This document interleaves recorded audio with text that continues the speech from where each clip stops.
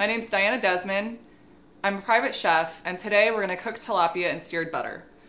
First, what we're going to do is take our tilapia fish and take a paper towel and pat it dry on either side to ensure there's no moisture.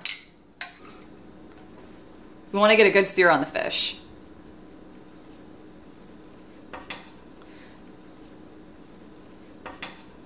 Next, we're going to generously season it with salt and pepper on both sides.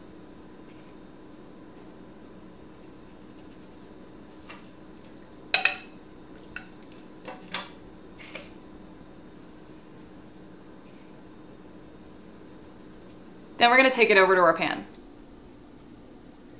Okay, now that we've seasoned our tilapia and we're over at our pan, we're going to turn on the heat to about medium. Then we're going to take a tablespoon of butter,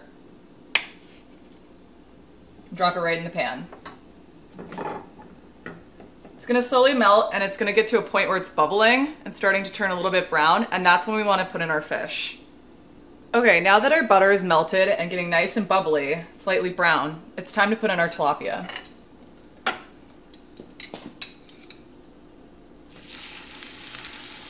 Leave it in one spot so it gets a nice sear. Cook it for about 2 minutes on this side, and then we'll flip it over. This is a great, quick, easy weeknight meal that you can serve with brown rice or some roasted asparagus. Really delicious. Okay, now that our tilapia has been cooking for about 2 minutes, it's ready to flip.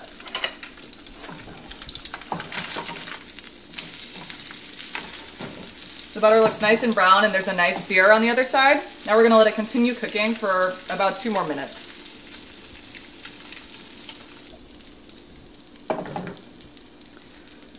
So now that it's been 2 minutes on the other side, the butter is nice and brown and been cooking, adding a lot of flavor to that tilapia.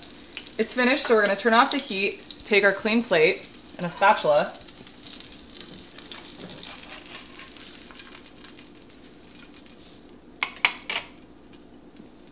and that's how you cook tilapia in seared butter.